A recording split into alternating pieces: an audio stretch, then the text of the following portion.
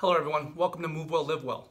We've been having a number of people coming in with issues regarding their low back. And what we're finding with these folks, they're starting to get spasm and irritation in through their low back, typically from twisting type of movements. And like again, we talk about this a lot and how we sit. A lot of our time, most of the day, is sitting. So the muscles of the low back are always in this chronically having to figure out, when we're seated, having to figure out to keep that area stable. So over time, they start to spasm out, get trigger points in there. But what the muscle that we're talking about in this particular instance is the Quadratus Lumborum. It's a muscle that spans from the last rib, your 12th rib, to the ilium, to your hip bone. So it kind of spans from here down to that ilium. And some people, in some cases, they call this the hip bone. So right in through here. And it gets spasmed down and gets tight, typically one side versus another because of a lot of, shoveling or raking, that type of thing. So it gets really, really tight and you get that low back spasm through there. So here's an easy fix to get relief from that spasmed out Quadratus Lumborum. What you do is you sit Indian style.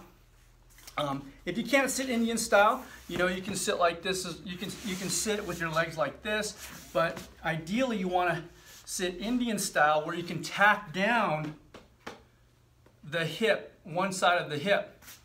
So if I'm having problems with my right side here, I will tack down this right hip with this.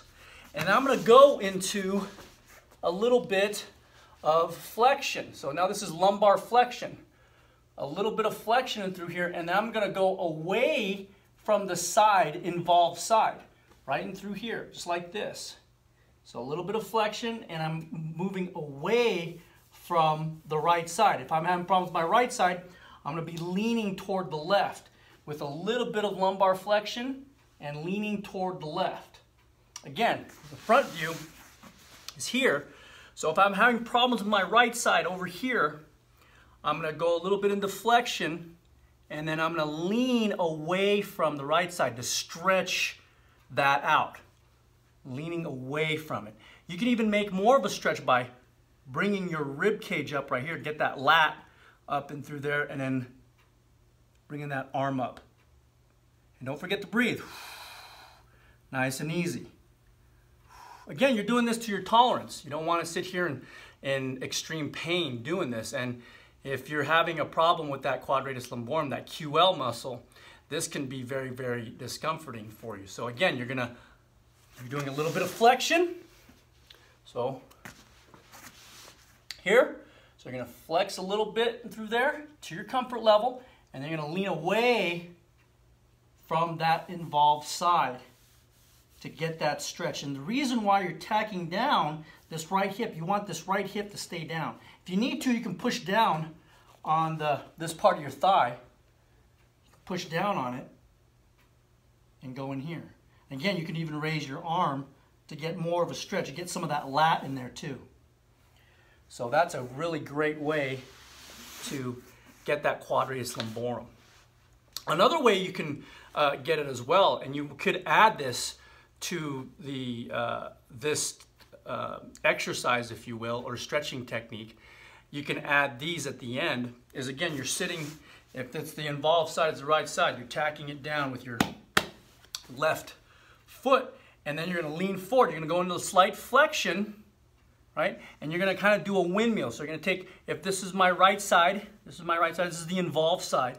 So I'm going to go into a little bit of flexion here, and then I'm going to reach up, just like that.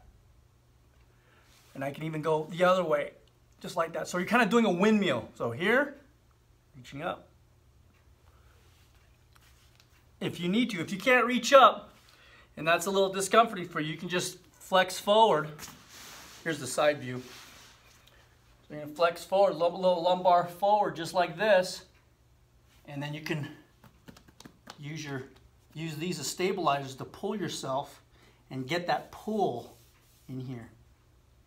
A little twist. So now you're in flexion with a little bit of rotation to ease up that quadratus lumborum. So again, flexion, and then you're going to rotate toward the involved side. See that? The involved side here. You can push off with your hand, get a little rotation. Or you can do a full-on windmill and bring your arm up and get some rotation that way. So, those are two easy ways to help alleviate some of that spasm in through the quadratus lumborum. We get that a lot simply because we sit way too much, and sometimes, you know, you could be doing here out there, you know, it is sometimes depending on the time of year, you're raking, you're shoveling, or whatever it may be, whatever activity you're doing, and you just a one-sided kind of twisty motion like this, and that QL seizes up on you. So, if you have any questions, drop them off in the comment section below. We thank you for watching. We appreciate it.